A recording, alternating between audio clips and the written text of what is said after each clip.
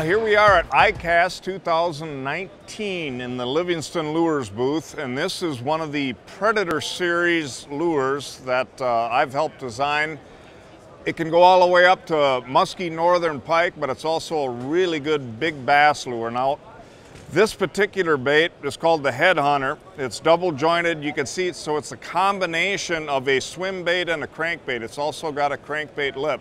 So essentially you control this bait, you can cast this bait, but it's got really good erratic action as well, either with twitches or long pulls and stops. And I want to emphasize the stops because that's one thing about the EBS, electronic bait fish sounds. This lure is always talking distressed bait fish signals, and you want to leave it hang. Several times during your retrieve, they're neutrally buoyant, so you just want to stop that bait, let it hang, let it talk. It's amazing how often the strikes will occur right at that point.